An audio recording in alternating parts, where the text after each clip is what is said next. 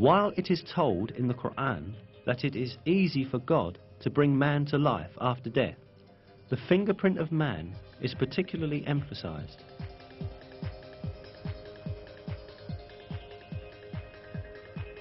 Yes, we are able to put together in perfect order the very tips of his fingers.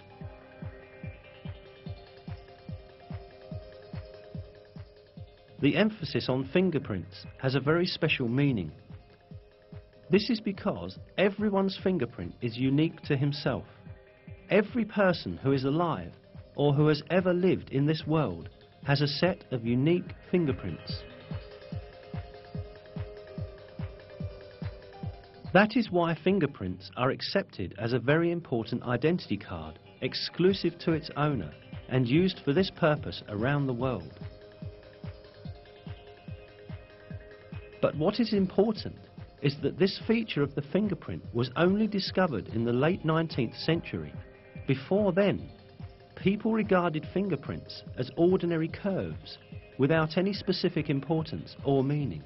However, in the Quran, God points to the fingertips, which did not attract anyone's attention at that time, and calls our attention to their importance, an importance that could only be understood in our age.